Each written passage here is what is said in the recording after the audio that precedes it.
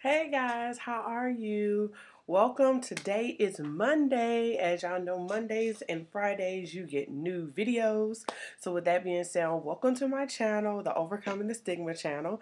I am Belize Samuels. I am an STD Life Coach for African American women living with herpes between the ages of 21 to 45 years old. As y'all know, I am open to talk to the world. So anybody who is dealing with herpes, I am willing to help you, support you through this time of need. So with that being said, let's jump right into it. As y'all can see, the title is Herpes is a Death Sentence. And this is something we think all the time. Number one, let me give y'all some little feedback. Herpes, you won't die from herpes, guys. And I'm sure you do all your research. And the first thing we're thinking, oh my God, it's like HIV. I'm going to die. No. And even with HIV, side note, even with that nowadays, you will not die. I have friends who have HIV. They are married. They're having kids, things of that nature, and they're absolutely fine. So with that being said, guys, stop thinking that STD, HIV, is a death sentence. It's not a death sentence. So with going back to us. So first thing we think, oh my God, I have herpes, I'm going to die. Soon as you find out that you're not going to die, now you in stuck mode. You're thinking like, since I'm not going to die, how do I live with this? You know? And I think sometimes it's easier to die than to live. Okay, and let me go and explain that a little bit more, because a lot of y'all are like, what do you mean it's easier to die than to live? A lot of us don't even want to live day to day with herpes. We don't want to research herpes. We don't want to disclose herpes. We don't want to deal with our outbreaks. We don't want to deal with anything. So it's so easy for us to just die right now, get hit by a car, or just simply die so we don't have to deal with herpes anymore. Let me tell you, you're not going to die, okay? It's not going to kill you. So with that being said, how are you going to live with herpes? Okay, number one, how are you going to live with herpes is education, education, education, education. And y'all going to always hear me say that, because at the end of the day, the only way for you get to a point that you accept this STD or STI or virus or condition or gift or whatever y'all want to call it nowadays, to be honest, but whatever you want to call it, you must educate yourself. The more you educate yourself, and I mean proper education, real education, things that is honest, real, and true, not all this emotional information that you're getting out here, people being nasty about the information to get it, but I mean literally somebody's giving you the information that is honest, is true, and is accurate the best way they can. As we know, herpes, they don't update the information often. They don't even report any cases of herpes like that. It's just very general that they say the information, compared to like gonorrhea, chlamydia, syphilis, HIV. Those get reported each and every year. We're not reported. So with that being said, our numbers are like year after, like every 2 years maybe, that we get new information, or every year, just depending on who's stating that, like the CDC or the American Sex Association. So it just depends on who's going to report that information and how long did they get that information. Was that information recent? Who are they testing? All these other things. So with that being said, guys, our numbers are never really completely accurate. They're as accurate as we're going to get, because we don't know how they're testing.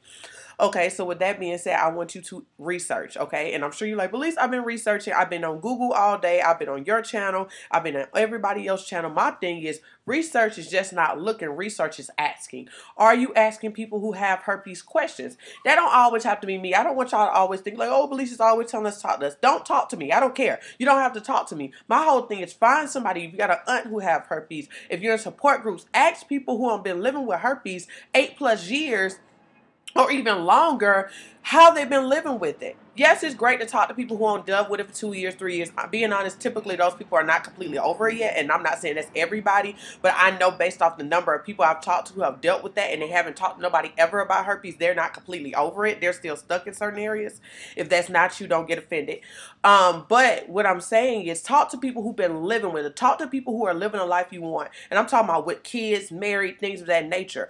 Okay, so now you can get an insight of how you can live with this and have the normal lifestyle that you see them have, and the lifestyle that you desire. So my whole thing is, get in these support groups, guys. If you don't know of any support groups, my favorite support group I had was supportgroups.com. You'll go in there and they have a herpes section. It is millions of people from across the world on this group, men and women. It's very mixed, and you can talk about it and talk to people who have it. And I mean, that group is so active, and that's where I went first 8 years ago. So that was really, really great. If you want to go to a group that's a little bit smaller, a little bit more intimate, then you know I have my group. It's just for women.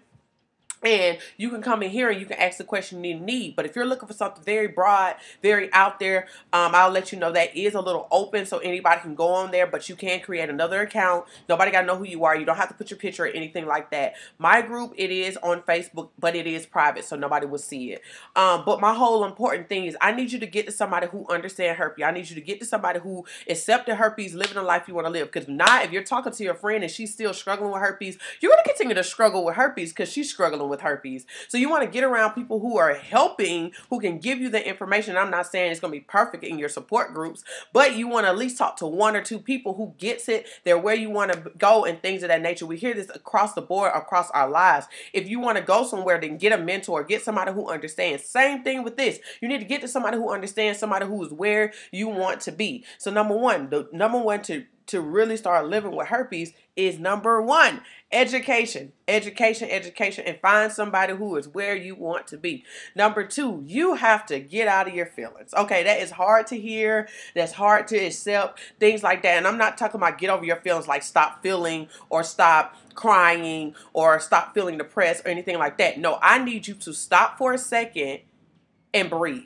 Okay, because my whole thing is sometimes we're so in our emotions that we can't accept herpes. We're so in our emotions that we cannot disclose. We're so in our emotions that we can't have that great relationship we have with our boyfriend. We can't have that great relationship with our kids. We can't do anything with our friends.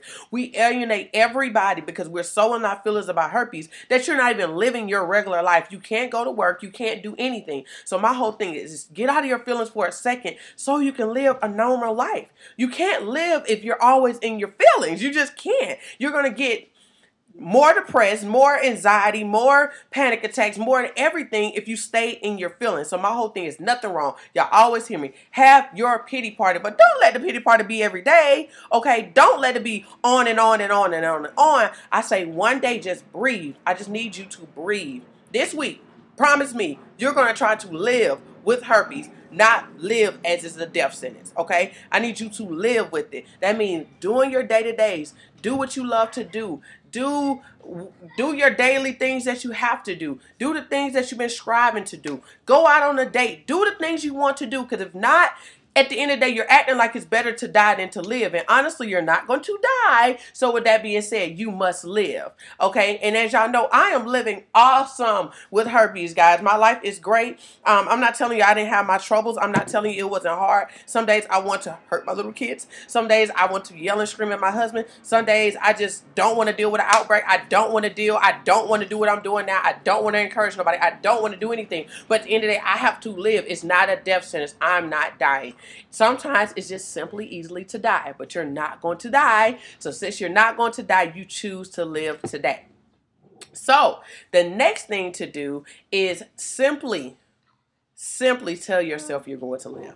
This is something you got to tell yourself, because number one, you got to get your education. Number two, you got to find somebody that you respect, love, and look up to, or simply somebody who understands what you're going through. And then third thing, now you need to talk to yourself. Okay, you need to tell yourself each and every time you get up that I'm living. It's living with me. I'm not living with it. It's living. You're living with me. And that if you're living with me, that you got a lot of work to do. I got dreams to accomplish. I got kids to take care of. I have a husband. I got a husband I want to have. I have a wife that I want to receive. I got things that I want to do. So with that being said, you need to buckle your seat, little herpes thing you are. And we got to go. We got stuff to do. And you're not going to hold me down. I don't have time for that today. And my whole thing, you got to have a talk with yourself in that herpes thing, because sometimes it's talking more to you than you're talking to it. Okay, you let it get the best of you a lot. And you do not let it have to. Yes, the outbreaks are coming back to back to back. You know why? It's because you're feeding the negativity to it. Stop feeding it. You stop feeding it soon enough. It's like, you know what? She ain't being bothered with me no more. I guess I'll just go dormant for a little bit, or I may not give her enough, a lot of outbreaks anymore, because you ain't thinking about it. My whole thing is, I feel and I know for a fact what you think you manifest into your life. So my whole thing is, what are you manifesting when it comes to you living with herpes? Are you manifesting fear and doubt and all these other things? Or are you manifesting, positivity and everything's going to be fine and I can live a regular life? What are you manifesting? You have the ability to do that, but you are the reason why the things are going the way that they're going. Okay? And I know you don't want to hear that, but at the end of the day, I'm telling you now, after going past past the dealing with who gave it to you or don't know who gave it to you. Now you're at a point now, how are you going to live? How are you going to live? Get down, sweetie. So I need you to live, and I need you to live the life that you want to live. And you can do that if you choose. Number one, get the information you need. Ask the questions you need to ask. Get everything you need. And ask the same question. Guys, I know some of y'all are scared to ask me the same question. Ask me the same question. I don't care. You probably just don't understand it the way I'm telling you. Ask it again and again and again until it clicks. Everybody's don't learn the same, you know. You could have just been going through a lot and you heard me, but you didn't hear me. Or you heard your aunt and you didn't hear. Ask her goddamn again. Who cares? Ask the question over and over until you feel like you get the information and it makes sense to you. Because I see it in posts all the time that you ask the same question. It doesn't bother me. My whole thing is ask the question, get the answer, now you can move forward. But if you don't want to ask the question because you're so scared that, oh my gosh, you don't want to answer the same question, stop. My whole thing is you living with herpes all come down to you asking the question that needs to be asked. And you getting the information you need to live the life you want to live. So my whole thing is, who cares what nobody thinks? Ask until you get the answer. Ask until you understand, okay? And with that being said, y'all know me. Set your appointments with me. Let's do coaching. I don't care if I have to talk to you all day long. Psych, I'm not going to talk to you all day, dog. If I have to talk to you 45 minutes, 30 minutes, or even an hour, that's the max y'all can get from me. I love you. But at the end of the day, I will make sure you can understand. I will ask you back and forth. If anybody ever talks to me, y'all know me. I'm like, do you understand? Did that help? Things of that nature. Because I want to know. And don't be so shallow. If you don't know, say, Belize, that didn't make any sense to me. And y'all can say that below and say, Belize, okay, I understand what you're saying, because can you explain that one more time? And I have no problem with going below and explaining it again. I just want y'all to get out of fear thinking that you're bothering somebody. If somebody is literally giving you the information and literally giving you the energy and literally giving you everything they can give out of you, and you fail to get the information, then you're going to stay stuck and you're going to still feel like you're in death mode when you could be in living mode. So my whole thing is to be in living mode. You got to continue to fight for the answers that you want and the information that you desire. So I want you to do this week. Fight for what you need. Whatever that answers may be, get the answers, guys. Get the answers. So, number one, knowledge. Number two, find somebody who understands me, anybody in support groups, people who, you want to live the life they want to live, kids, husband, things of that nature. You need to find somebody who's living with it and have overcome it. And I mean people who are over it. Don't be talking to somebody who ain't over it yet. Yes, it's great to have a girl who gets it and you can relate to, but you need somebody who's over it so they can really help you get over it too. People who are stuck in the same area don't help each other get too far. Just being honest.